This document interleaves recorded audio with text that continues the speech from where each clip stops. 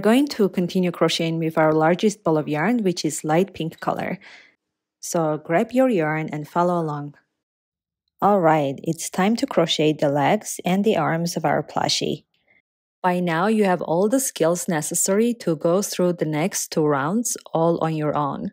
Our pattern calls for making both the legs and the arms using the same exact pattern. That means you'll be creating the same piece 4 times. So here's the pattern. For round 1, we have 6 single crochets in a magic loop, and for round 2, we have 6 single crochets. Now feel free to follow along as I create the magic ring followed by the 6 single crochets into our magic ring.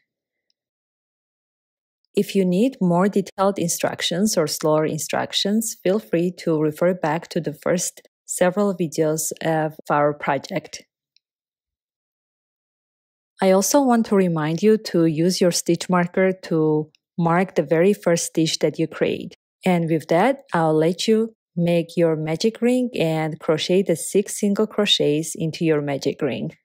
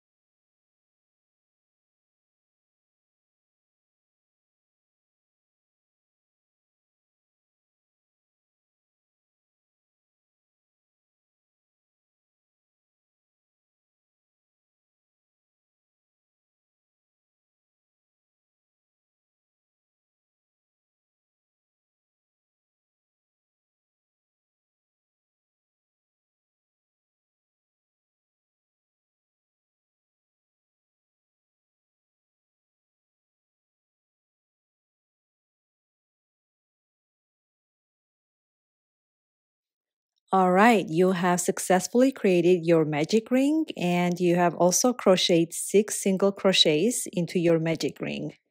Now we need to be making 6 single crochets for our next round, which is our second round, and that's our final round. Do not forget to mark the first stitch of your second round with a stitch marker.